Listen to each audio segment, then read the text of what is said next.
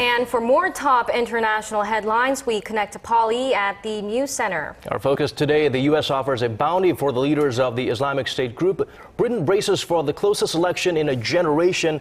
And in sports, after losing the fight of the century, Manny the Pac-Man Pacquiao is under fire for an undeclared injury. Paul, let's begin in Washington. The United States has been leading the war against IS militants across Iraq and Syria, and now it's looking to ramp up the pressure on the group's leadership.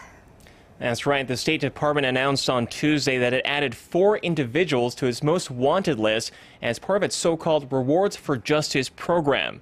Bounties of up to $7 million are being offered for any information leading to the capture of these high-value targets. In the meantime, U.S. investigators are looking into a claim by the jihadist group that was behind a failed attack in Texas on Sunday. This is still under investigation by the FBI and other members of the intelligence community to determine any ties or affiliations that these 2 individuals may have had with ISIL or other terrorist organizations around the world.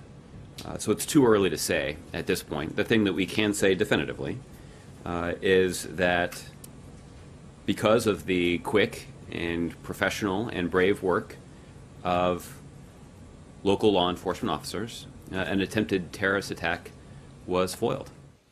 2 gunmen from Arizona were fatally shot by police in Garland, Texas, after they opened fire on a controversial contest to draw cartoons of the Prophet Muhammad. This is the first time IS has claimed responsibility for an attack on American soil.